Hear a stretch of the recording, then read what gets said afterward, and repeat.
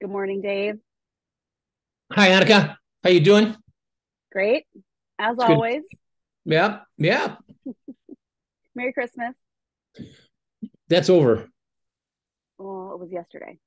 Yeah, that's true. And by the time people are seeing it, it's It'll be going to be the new like year. July 4th.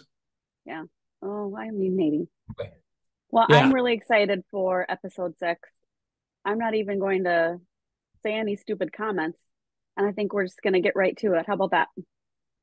that sounds good. Okay. Yeah, kind So of getting in down into it today.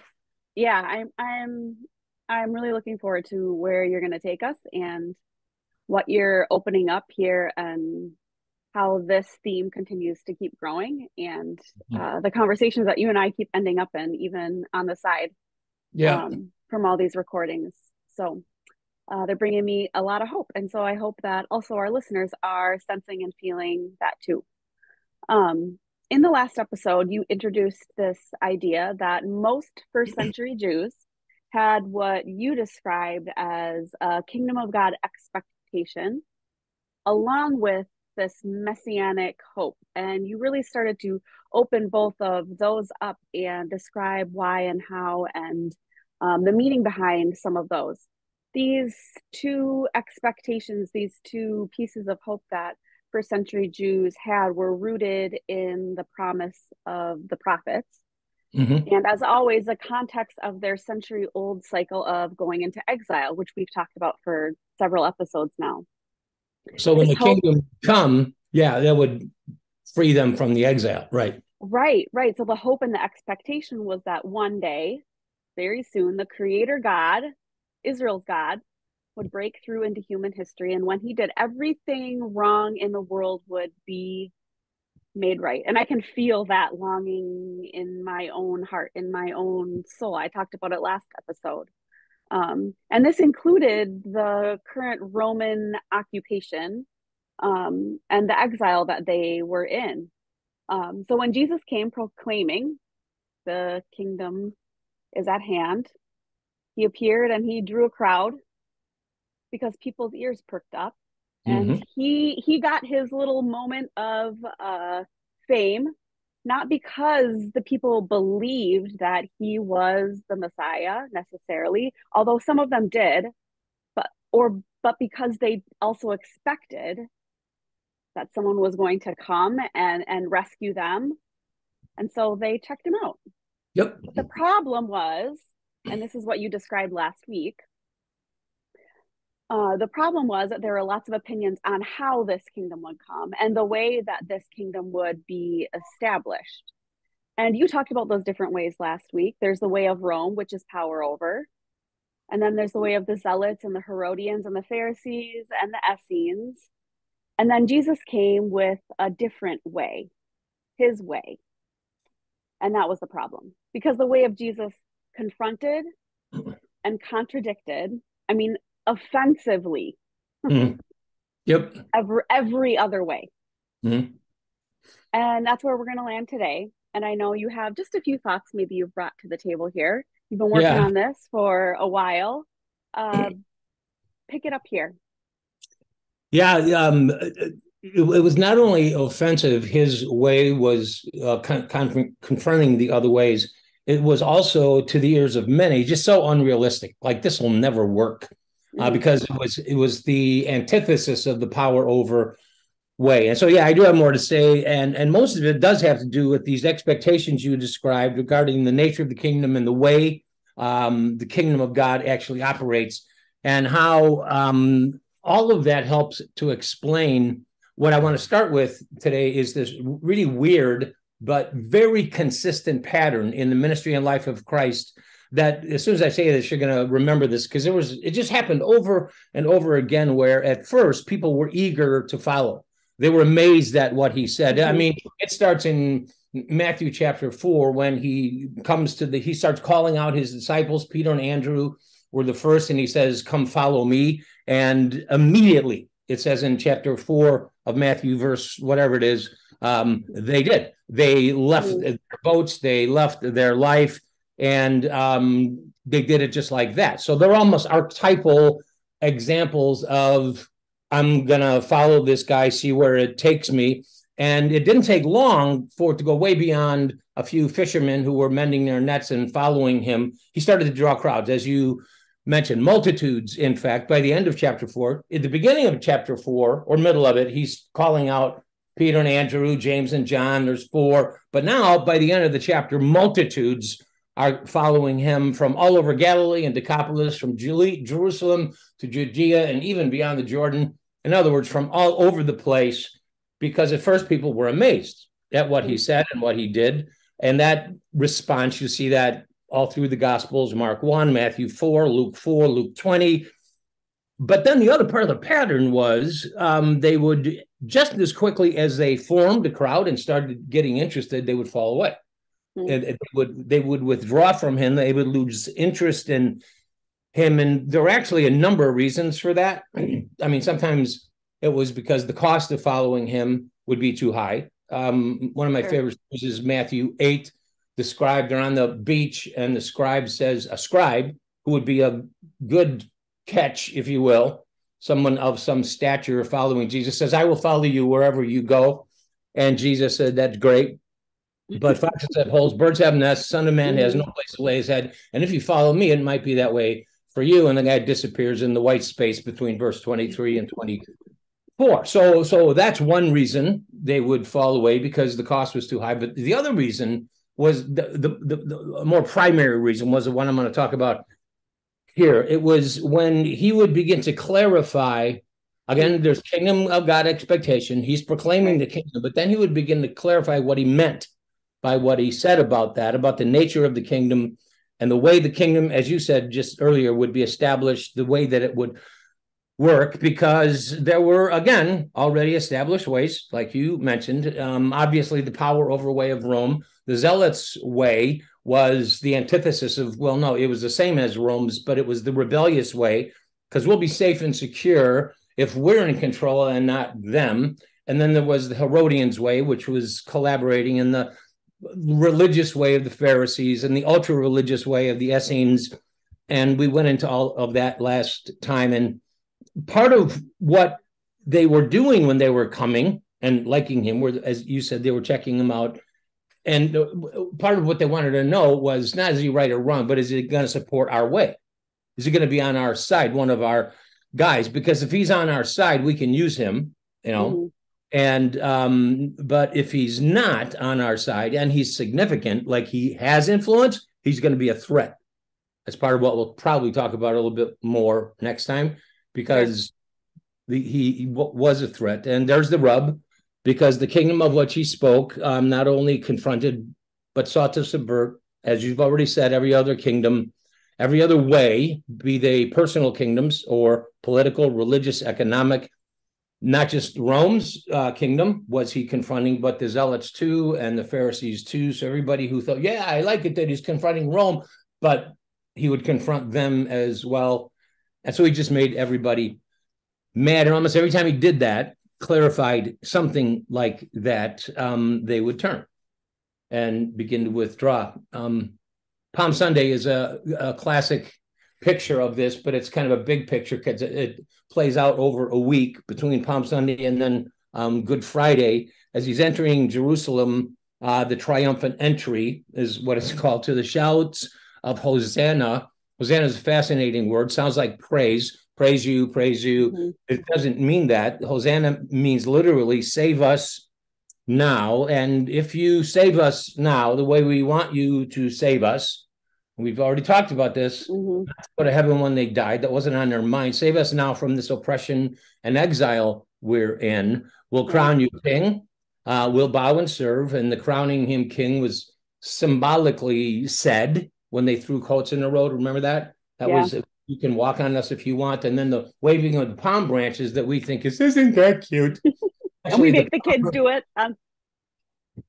What's that? We make all the kids do it in Sunday school. Yeah, it's great. I don't think we shouldn't do that, but it's not what it meant. Because what it communicated, they were telling him the kind of king they wanted him to be. The palm branches were a symbol of and a hearkening back to the Maccabean Wars. There was a Jewish family called the Maccabees, and one of the sons had really formed an army, and they had Jerusalem back several hundred years before Jesus, because now they're in exile again. But like in their past, there was this Maccabean thing that represented men. That's when we had it going, and the leader of that was called the Hammer, and their symbol was a palm branch. I don't know why, but it was. So when they're waving palm branches, they're going, drop the hammer, drop the hammer. We think you're the king. And also, Hosanna to the Son of David is hearkening back to the kingdom of when they were on top, when the kingdom of David was their identity, and they had their own identity. And so basically what I see, I've said this before, on Palm Sunday, as they're saying Hosanna, Hosanna, what they're actually saying to him, Son of David, we want all that stuff we used to have back, is make Israel great again. Like, sorry, but it's like make America great again. And we don't care how, but what we expect is a hammer. That was the way they thought it was going to come, which is kind of disturbing when it comes in on the colt of a donkey. And when they discovered, again, I got to shorten this, that it wasn't going to save them the way they wanted to be saved by powering over Rome. And he made that pretty clear, pretty quick. It went from Hosanna to crucify him. It went to give us Barabbas. We don't want the way of Jesus. We want the way of Barabbas. And our last episode, I ended with that. Matthew 27, Pilate, this is at the trial of Jesus. Pilate gives the crowd a choice. You can have Jesus or you can have Barabbas. They chose Barabbas. And it wasn't because they liked Barabbas. He's a nice guy. Or even that they disliked Jesus, though by this time they kind of did. It was they wanted, it was, so it's a symbolic or archetypal story, because what they were saying, like eternally, 2,000 years later, the message we hear when they say give us Barabbas is give us his way. Because that way of Jesus, riding on a colt of a donkey and loving your enemy, that will never work. And so they rejected his way, because his way will never work. Give us Barabbas, and I think we still do it. In ways we know, in ways we don't know. I had a article, it's right here on my thingamajig in my office here, at an event called Turning Point USA event in Phoenix just last year. And this is an organization that's pretty much rooted in evangelical. It's kind of meets in evangelical churches all over the place. It's designed to mobilize young conservative evangelicals. And Donald Trump Jr. was, not Donald Trump, but the junior guy was the keynote speaker at this thing. And for those who heard it, it's kind of, he famously said, because this really went all over the place. But basically, as if we're going to save America from the godless liberals, no argument about that. Okay, fine. We have to play as dirty as them because, and this is where he got my attention, following Jesus' command to turn the other cheek has gotten us nothing. It's gotten us nothing. He's an incredible theologian, Donald Trump. But what he's saying, he's right. If what you want is power over, if what you want is defeating the enemy, whoever you perceive the enemy to be, the oppressor to be, if it's about winning the culture wars and being on top, then it won't get you anything. Jesus' way won't get you what you want, Donald Trump Jr. Promise me. So here's the deal about that. I really had to process that because, I'm looking, I wanted to use power over on his face. Anyway, I didn't. Now, here's the deal. That he said that did not surprise me.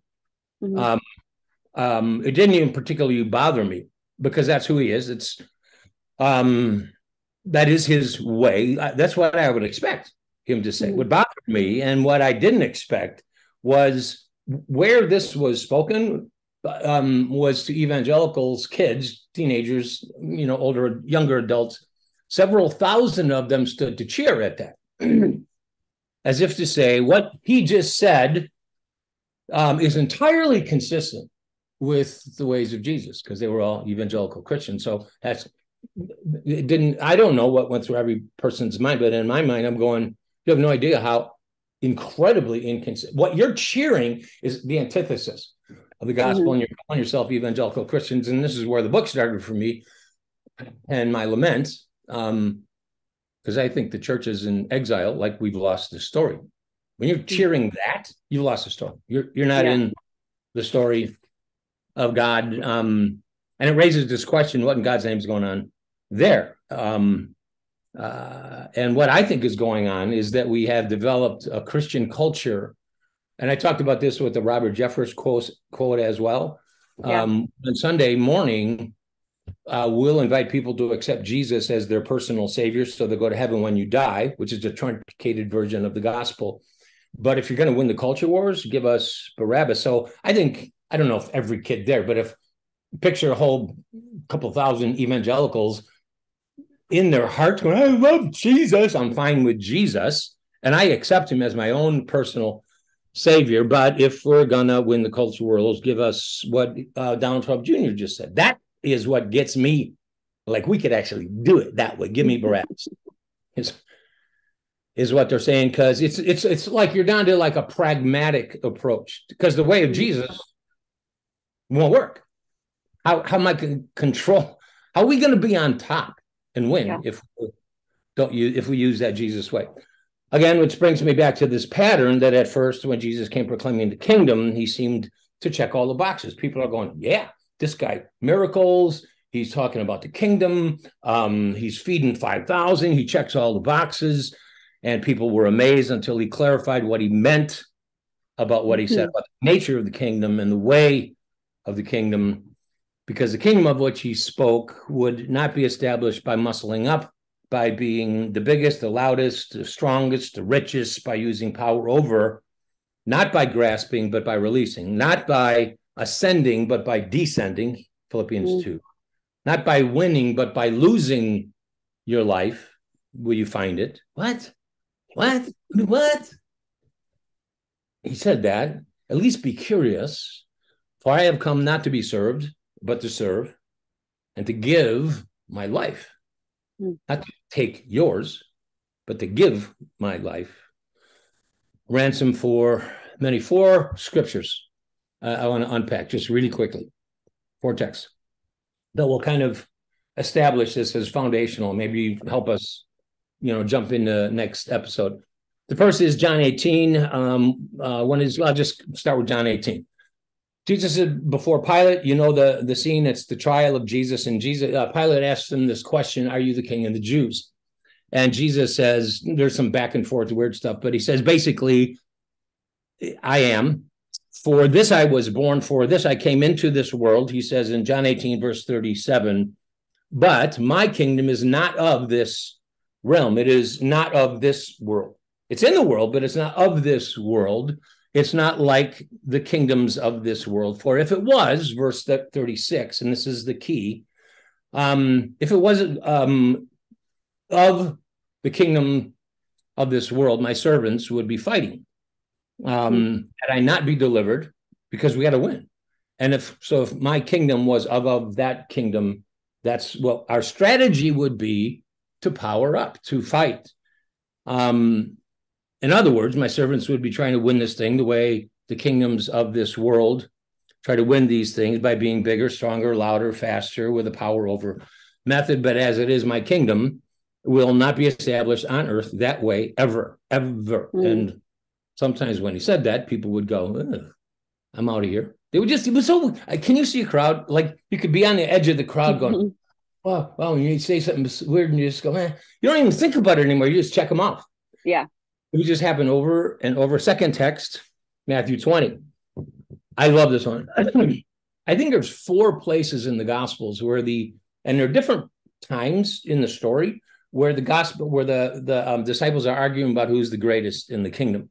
But this is the funniest one, I think, because they're arguing about who's the greatest. And this time, the mother of James and John comes up to Jesus in verse 21. The mother of James and John. Not James and John, but they got their mom. They go, Jesus? And she says, command that in your kingdom, my 2 sons sit on your right and on your left. Stop right there. What does it tell you about her perception of the kingdom? Right and left are positions of power. And whatever view she had of his kingdom, she believed it. Okay, she was believe in it, but whatever her version of the kingdom was, I want my sons to have a place of influence and power, which means she didn't get it. The very next verse says the disciples were really ticked off because they were cutting to the front of the line anyway. But basically, Jesus ignores her. If you just look at the text in verse 25, he kind of ignores her and pulls his disciples in and has one of these interesting talks. And he says, this is like a famous line of his, but giving you the context I just gave you makes it come alive to me anyway. You guys, you know how rulers of the Gentiles operate, how they lord it over, power over. That's how they do it. That's the way to do it in the kingdoms of this world. And you know how they're great men. Make America great again. We got to spend an episode talking about what do you mean by great? We talk about anyway, and how their great men exercise authority over them because that's their way, power over. Verse 26, it is not to be so among you. No, end of discussion. That's not how we do it here.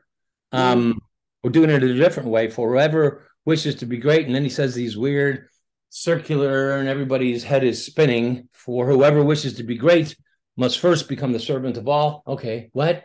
And whoever wishes to be first shall be the slave of all. What? Designed to it was designed to stir them up and mess them up and make them wonder what in the world. This is an absolute opposite way of thinking. Yeah. Being in the world and we'll never win this way. But then he adds this, because even the Son of Man, he's talking about himself, came not to be served, which is what I want. When I have, I want to get it so I'm on top again, but to serve and to give his life, a ransom for many. Third text, John 13. This is the Last Supper. Jesus is with his disciples. And it says in verse 1, knowing that his hour had come, his hour of suffering, he was about to go to the cross, and knowing that Judas would betray him, Peter would deny him, all of his disciples would leave him and abandon him. Knowing all of that, I love this. He got up from the meal, verse 4, took off his outer clothing, wrapped a towel around his waist, poured water into a basin, then knelt down and washed the disciples' feet and dried them with a towel, which means he took the towel off. Okay, get the picture. I mean, what he did there, we so romanticize that washing. We have feet washing ceremonies, which are very meaningful. I'm not saying we shouldn't do it, but what he's doing right now there is what a slave would do, not a king. That's not what a king does. That's what a slave does, because kings don't wear towels. They wear royal robes, and they don't bow down at people's feet. They have people bow down to theirs, and they don't do the work of the slave. They have slaves. That's how you prove you're in control. You have people under you, which is why I think, and by the next part of the story where he's washing their feet, I don't know if you remember the part, it's pretty significant where Peter says, no, he wouldn't let Jesus wash his feet. That you will never wash my feet. I don't want any part of this. Jesus rebukes him. But I think the reason Peter didn't want him to wash his feet is because he wanted a different kind of king. And I take comfort in that. Yeah. I'm just oddly encouraged by that, because so do I. I mean, Peter's so easy to pick on. Yeah. But it's me. It's you. I want God to do it different. I want him to roll over.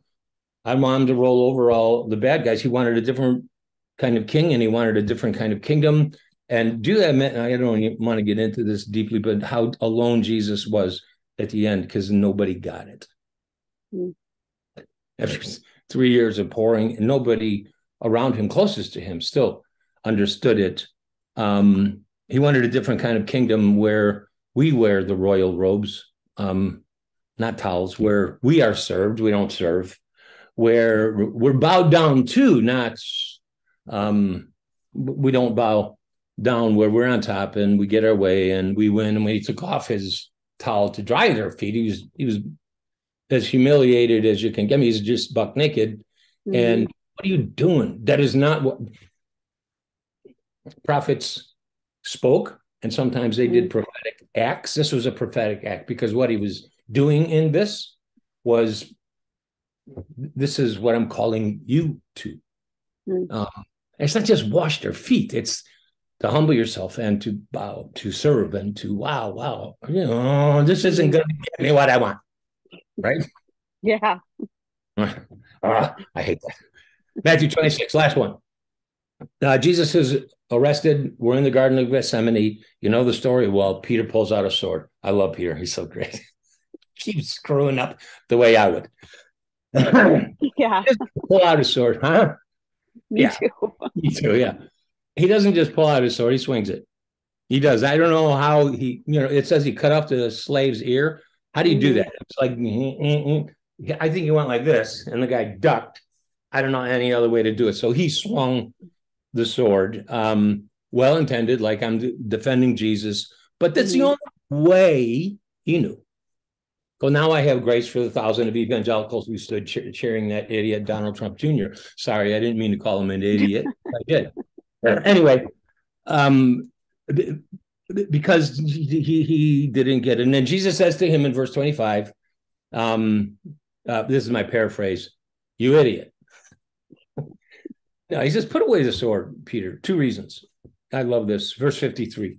One, first of all, Peter, do you not know that I have at my disposal 12,000 legions of angels? Which means this, that if I was going to do the power over thing, which is not my way, but if I was, I wouldn't use your puny little sword. I wouldn't use you. I wouldn't use what? Put away the sword. If we were going to do it that way, I would call on my Father and he would take care of the second reason in verse 52. If you take up the sword that way, if that's going to be your way, power over, and not just with the sword, but yelling louder and being bigger and fancy, and we're going to fight dirty and whatever means necessary, you'll die by it. And a couple of reasons that's true. One, whenever you use that power over way, there's always escalation. Now, we may talk about it down the road, and you and I have talked about this in other episodes. Samson, remember, the cycle was always you hit me hard, I hit you harder. You poke out one eye, I poke out both. Even that law that sounds barbaric, an eye for an eye and a tooth for a tooth, that sounds, that's barbaric. No, that was actually a way to rein things in because everybody was escalating. Now, if you cut off someone's hand, well, you're just going to cut off your hand to try to make it even more civil. But that's one of the reasons you'll die by it, because there's this escalation. But the other reason is that there's always someone with a bigger sword. If you're going to do that power over way, there's someone who's got more power.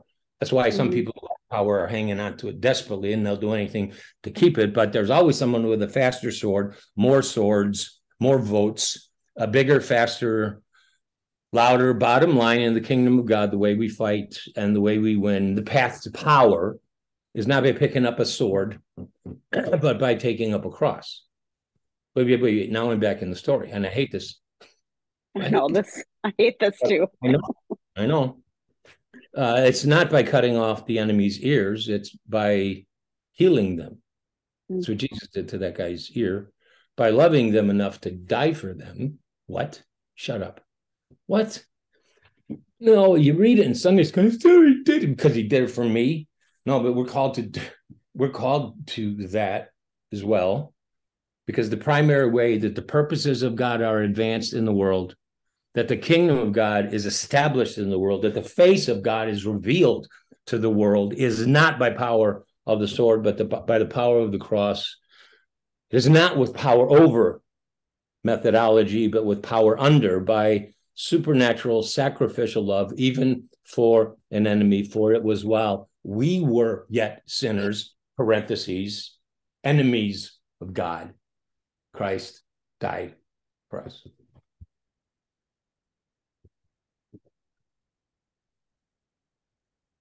Okay. So this message of the way the kingdom comes at Open Door, even in Annika, you've heard me talk about this a lot, actually became so central to our way of thinking and understanding of the gospel that it became part of the language we used. I found notes from 20 plus years ago to articulate the vision of our church. And we said something like this, that we want to becoming the kind of people is transformation. So this is going to require transformation, who are having a kingdom of God effect in our community, in our city, in our schools, around the tables, with our friends. And by the way, every church would say that we want to have a kingdom of God effect. Okay. Mm-hmm. It's not going to be by declaring ourselves the moral majority. I was pushing on that back in the day. And the moral majority doesn't just imply, this was the approach, because there's more of us, we're the majority. Because there's more of us than them, we win. The problem is, if you win it, that we're the majority and we're going to win, you lose. You lose. You lose. And here's the principle. Whenever you use a kingdom of this world method, which is we're bigger, we're louder, we're faster, we're stronger, to accomplish what you actually believe is a kingdom of God outcome. If you use a kingdom of this world method to do it, you lose the kingdom of God altogether. Yeah. You lose what Paul called the fragrance of Christ. Because you might have won, the argument, but you lost the kingdom. This is the context for that. This is weird. My kids were in junior high, so that's Sherry Meyer was our gym teacher. I shouldn't have said Sherry Meyer. I didn't ask her permission for this. Sorry. No, she was also a teacher there, able to go to junior high, and there was a big thing. I remember this when it got all sorts of people were getting all upset and angry about the sex education at the school, and James Dobson was telling everybody about what they were teaching, and if that's what they were doing, then that was really bad. But the problem was, and so they didn't storm the school board meeting, but they got really big, this huge contingent of evangelical Christians on the school board, and were fighting this thing and telling them what they were teaching. And the problem was that Sherry knew what they were teaching because she taught it, and they didn't teach. So one, they were lying or uninformed. And two, they were using the power over thing. And I don't think they won. But if they had, they would have lost, because they lost everything. The people on the board thought they were like, wow, now I want to be part of that tribe. I want to run as far from those people. Anytime you use a kingdom of this world method to accomplish a kingdom of God outcome, you lose the kingdom entirely. I hate that. And by the way, this isn't, that's a little interesting, maybe like close to home story about maybe Wilson Junior High, but history is clear on this. And first century church, the experience of the first century church right after Christ, for almost 400 years, the Christians were marginalized and persecuted. Every disciple died a martyr's death. Wasn't that great? No, it was horrible. But the witness of their transformation, even in the middle of them being persecuted and marginalized, literally turned the world upside down. It changed the world. Like Christianity exploded. They couldn't stop it because these they were doing it a different way and not winning, but winning. The kingdom of God was spreading. In 312 AD, you probably know this part of the story, the Roman emperor Constantine converted. Good news for Christians. No, he's a crazy lunatic. What he had was a dream, a vision. He was about to go to battle, and it was a vision of Jesus and a cross or something or other. And out of that vision, he ended up putting on his shields. I think it was the two first letters of the word Christ in Greek, like an X or a cross, and he put those on the shield. And so now he was going to go, and he brought it into battle in Jesus' name, and he won the battle. And so he converted to Christianity. Christianity was then legalized. No more persecution if you were a Christian. It soon became the official religion of the Holy Roman Empire. And Holy Roman Empire was now connected to the Roman Catholic Church, the Universal Church. I'm not picking on Catholics there, that's more Roman. But here we are now, we have a place of power. Now we're winning. Their slogan became the church militant and triumphant. So for the first time in history, this power under kingdom had power over status. And guess what they did with it? How they used it. They used it to crush everybody who opposed them. That's how they used their power over status in Jesus' name. So what in Jesus' name is going on there? They used it to establish a Christian version of empire. Yeah. And that gives me chills, because I think a lot of people, without knowing it, are fighting for a Christian version of empire. So we're on top and we're in control, and we'd be better if we weren't. My friend Kenty, the California pastor, did a talk at Open Door years ago called "The End of Christendom." I remember it. And he made a distinction between Christianity and Christendom. And Christendom has to do with kingdom, like power, having empire. And he was declaring at the time the end of Christendom. Now, this was several years ago, and that was actually good news, because we've really never been able, from a position of power, we've never done very well ever at communicating the grace message of God from a position of power. But under some of what's going on politically now, we got a chance to get back to the table. And that thing, Christendom thing, is possible again. And it means that, and then to me, it makes the evangelicals' response to him a huge step backwards. We've lost ground. Whatever thing we think we've won in the courts, the let your forbearing spirit be known to all men. The first thing people see, that's not the first thing people see. Emma Green, the Atlantic Monthly, wrote that article. I don't know if I mentioned it in the first thing, but the name of God was everywhere. Remember that? Oh, yep, you did. And the idea that the name of God would be everywhere, anywhere, would be a wonderful, life-giving thing. But she was talking about, I don't know if she was a Christian or not, but what she noticed, among other things, was at the storming of the Capitol, the name of God was everywhere. There was Jesus Save signs right next to the gallows. There was music playing that was talking about the power of God to defeat all enemies, Christian flags next to Confederate flags. There was one guy who, when they stormed and got into the Capitol, the chamber, somebody did a prayer, and in Jesus' name. They saw it was all in Jesus' name. There are some who kind of, look at those pictures and go, that's just a lunatic fringe. Okay, that makes me feel better. If they're just a bunch of loonies, oh, it's an aberration. They were all imposters. It was Antifa posing as Christians to make Christians look bad. I've heard all that. But I read too much. There's a thing called the Jericho March. The Jericho March actually gives evidence to the contrary, that these were all a lunatic fringe, because in the days leading up to the siege of the Capitol, thousands of evangelical Christians gathered at the National Mall for this reenactment of Jericho, where, remember, in the Old Testament, people walked around the walls of Jericho 7 times, and then the walls came tumbling down. I sang that in Sunday school. Russell Moore, who's a longtime evangelical leader, who was with the Southern Baptist Convention, is presently the editor-in-chief at Christianity Today, talks about the fact that Jericho March was, one of the key speakers at that event was a guy named Eric Metaxas, who was a Christian radio host, featured speaker at National Prayer Breakfast for a very long time. He believed absolutely that, now I'm going to get into some weird water here, but hang with me, believed that the election had been stolen and should be overturned. Let me say something about that. Fine. Okay, you can believe that. I don't, maybe you're right. I don't care.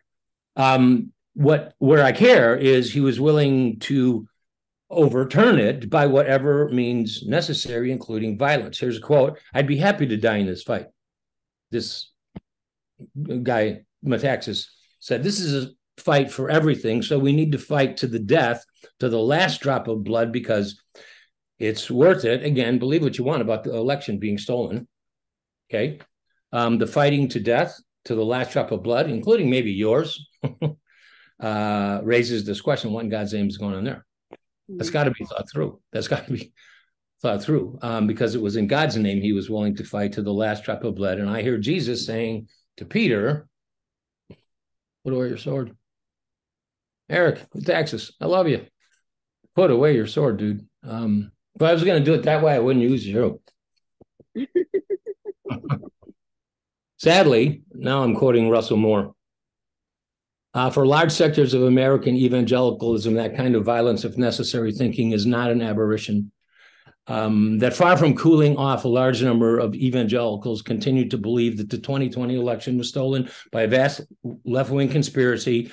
Fine, maybe it was.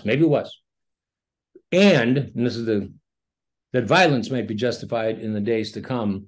And that's where we're off the rails. That's where we're off the rails. Lost the story. So what in God's name is going on there? Let me end with what we started with in the very first episode. There was a cycle that the people of God went through from beginning to the end. They would forget who they were and whose they were and why they were here. And they'd lose the story. And every time they did, they'd go in exile of some sort. They would lose their way. And they were, whatever else they were incapable of doing was the mission God had put them on this earth to do, and that was to reveal the face of God. For no man has seen God at any time. But if we reflect the life and character of God, they might get a glimpse. Now you're back on mission. And it can't be done with a sword. So that's happening. Exhausted.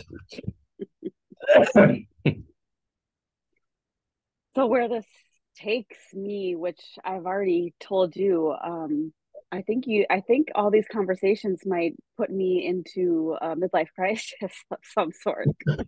I mean, I am turning 40 this year. Yeah. Well, okay, in 2023. I'm turning 40. And so it'd be right on time for me.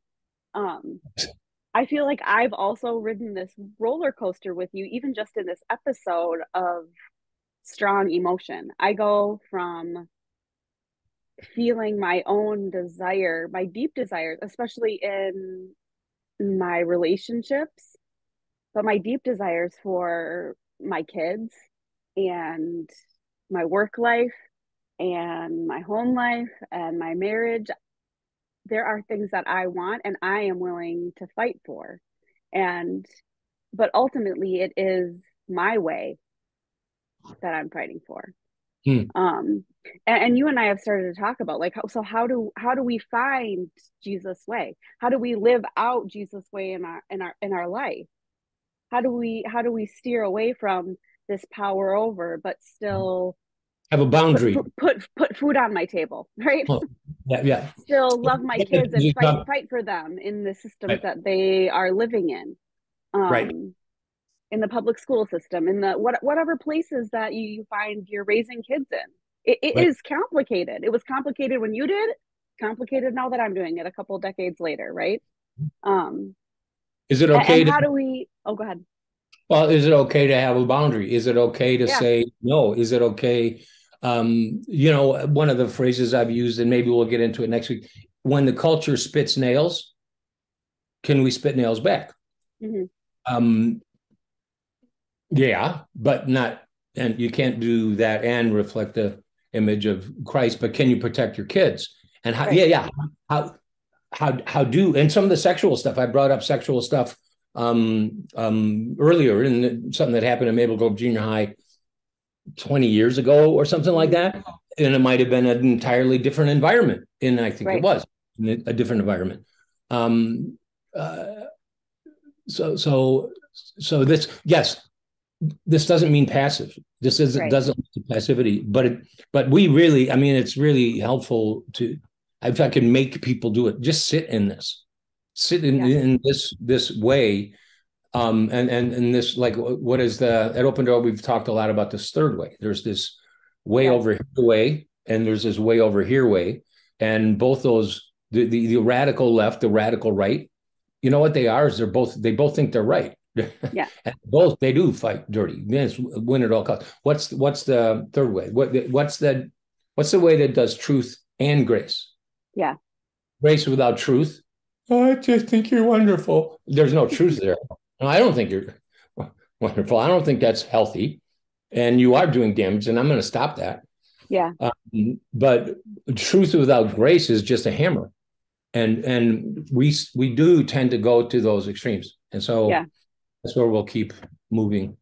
But this is like, I think somehow we laid down some foundational things about the way of Jesus. And even I think those passages make it pretty clear. One, and take some comfort. The disciples didn't get it.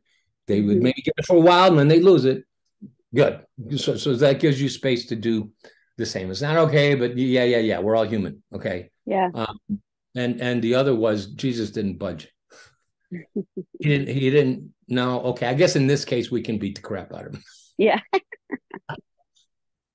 But I love how you're clarifying. It doesn't mean apathy. It doesn't mean passivity. It's not that Jesus never got angry. It's not that Jesus never stood up for what was right or didn't confront the things that were wrong that he was, seeing out in the world, encountering that were being done to him. It just was, like you said, a different way, a way unrecognizable to the people around him. So much so that people fled. When you were talking about, these crowds that he attracted, I thought, the way to talk about that in modern language is like he was trending. He was so popular. Like his hashtags on Twitter, we were trending for sure. He went viral. And then he went viral. Yeah. He went viral. And then the crowd dissipated, right? Once he started to say the things that really mattered and to clarify what his mission really was and what he was here to do and what his way meant. I would have been one of those that unfollowed really quick. Well, one of the things I love about this, a lot of this stuff came out of that series I did years ago called The Way of the Rabbi. I remember the language of that was so rich, and it kind of kept us in this thing, this way of thinking for a very long time. But it was one of the times that it dawned on me that there are just people all over the place, evangelicals. Okay, that's our tribe. So I'm picking on evangelicals. I know you love to pick on the evangelicals.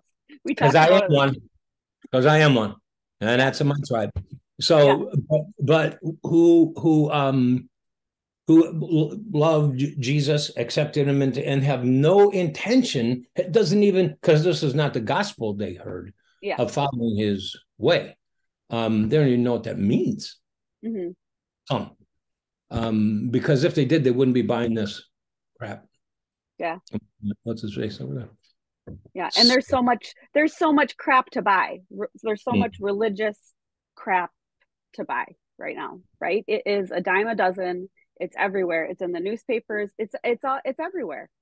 And it is hard to discern what is actually the way of Jesus and what is the way of the crowd, the way of Barabbas, there's so many ways. And again, like I said, we have access to so many voices and so many ways. So I'm excited to see where and what we unpack next. It sounds like you have a plan of maybe where we'll head next, but I just wrote down, a question out of this that might be worth answering, because there's a number of ways to go. So in light of Jesus' way that doesn't pick up his sword, do we just lay down? Do we just doormats for Jesus? Is that what we do? So let's talk about that. We'll talk about